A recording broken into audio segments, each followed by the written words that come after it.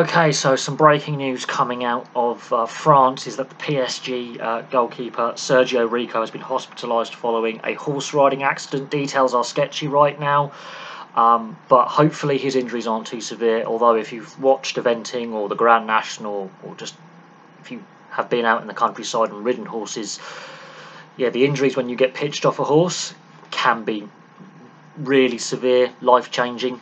Hopefully his injuries, as I say, aren't too severe. We will have more details, obviously, in the fullness of time. This is breaking news. But one thing this reminds me of is the Matty Jansen motorcycle accident 20 odd years ago when he was playing for Blackburn Rovers. Severe leg and head injuries that he sustained. It nearly cost him his life. And ultimately, because of that accident, the rules were changed in regards to player contracts and player insurance. So certain activities are prohibited, such as skiing and riding motorcycles. I'm not sure what the rules are in regards to horse riding for players when they're under contract. We don't know how experienced he is as a horse rider, but this is quite a serious incident and may have serious ramifications going forward for all players. But right now we hope his injuries aren't too severe.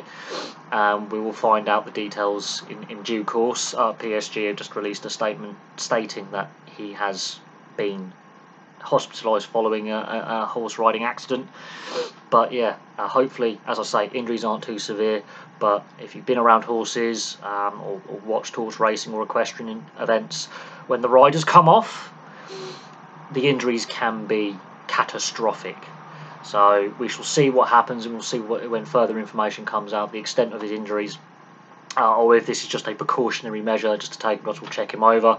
But as I say, very troubling incident, and hopefully, as I say, injuries aren't too severe, and we'll find out more in due course. Thank you very much for watching. Place your thoughts in the comments section below, and I'll have some more content for you very, very soon.